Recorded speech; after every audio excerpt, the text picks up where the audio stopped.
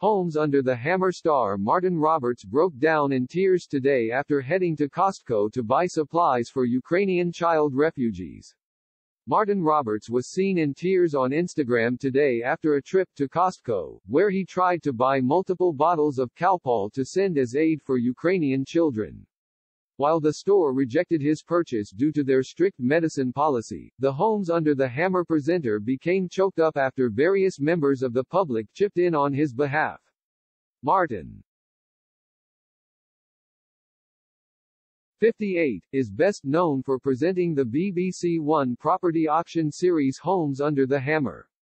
The star currently hosts the show with co-presenters Martel Maxwell and Dion Dublin, although he formerly presented alongside longtime pal Lucy Alexander for many years.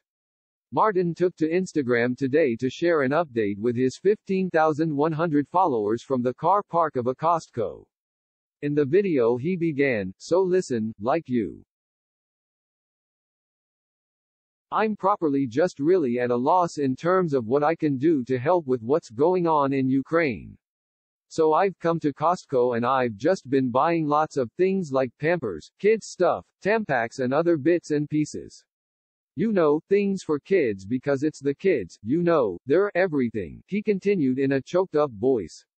"So I've been trying to buy some Calpol and I'm only allowed to buy 2, right?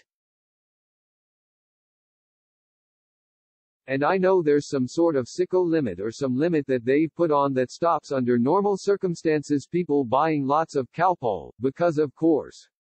I don't know what you do with lots of Calpol but something obviously.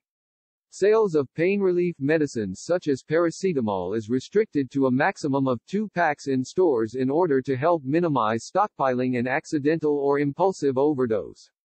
Nonetheless, Martin revealed that he appealed to the Costco supervisors, explaining, "I had a word with the management and said, can't you just relax it for now? I'm obviously doing it for a good reason, but they wouldn't," he gulped. "So some people in the queue behind me and some people in the queue at the side of me both bought 4 bottles for me so I managed to get more.